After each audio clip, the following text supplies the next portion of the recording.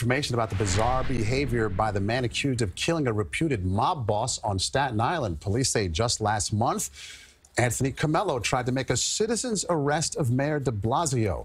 Comello is awaiting extradition from New Jersey back to New York to face charges for the murder of Franky boy Cali. Police now say that in February, Comello went to a Lower Manhattan courthouse saying he wanted to make a citizen's arrest of elected officials. He did the same thing, they say, with the mayor.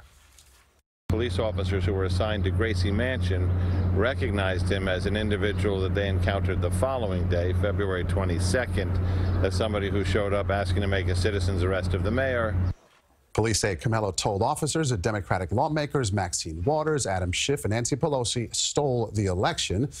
Meantime, investigators say they are looking into whether more people were involved in the Cali murder.